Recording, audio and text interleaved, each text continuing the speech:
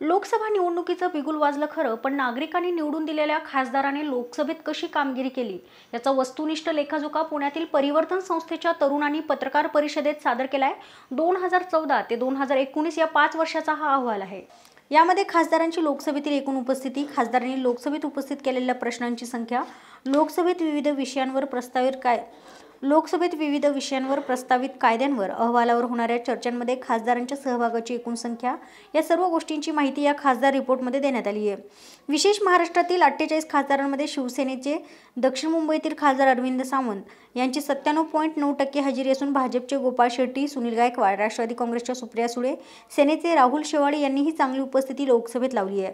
तर प्रश्न मांडण्यामध्ये सुप्रिया सुळे यांनी अव्वल स्थान राखले असून तब्बल 1192 प्रश्न त्यांनी लोकसभेत मांडलेत। कोल्हापूरचे राष्ट्रवादीचे खासदार धनंजय महाडिक, काँग्रेसचे राजू सातव, सेनेचे शिवाजीराव आढळराव पाटील यांनी विविध प्रश्न मांडलेत। अशा पद्धतीची माहिती या अहवालात देण्यात आली आहे। मुख्यतः 5 निकषांवर आम्ही काम केलंय।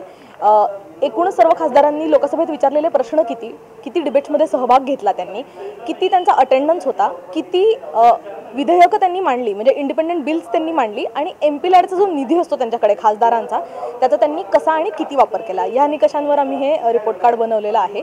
या रिपोर्ट कार्डची आम्ही तुम्हाला सगळं हे खासदार.info या वेबसाईटवर उपलब्ध करून दिलं आहे। तिथं तुम्ही गेलात की तुम्हाला प्रत्येक एमपीची इंडिव्हिज्युअल माहिती आणि त्याच्याबरोबरच नॅशनल ॲव्हरेज हे पण मिळेल।